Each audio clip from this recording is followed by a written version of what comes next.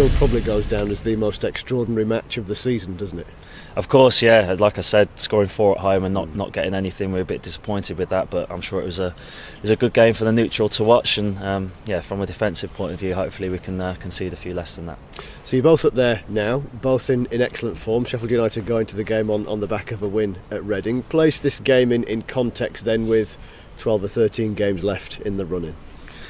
Well, it's obviously vital that we keep picking up points, even more so the teams around us. It's not going to be the be-all and end-all, though. There'll be 11 games left for us to play after this, so yeah, it's not going to be determine where we finish in the league, but it's certainly going to go a long way maybe to helping us get back in those playoffs. It possibly does, though, have the 6-pointer. I realise fans and media will look at the fixture list and go, well, of the sides that are currently up there, you've got Fulham and then Bristol on the last day of the season. The rest of the teams are much lower in the table. It's a big opportunity. Of course, yeah, and every game's going to be a big opportunity for us. There's obviously a lot of points still to play for, and Fulham possibly could be the toughest team we've got left to play. But we're still going to go there and hopefully try and get the win.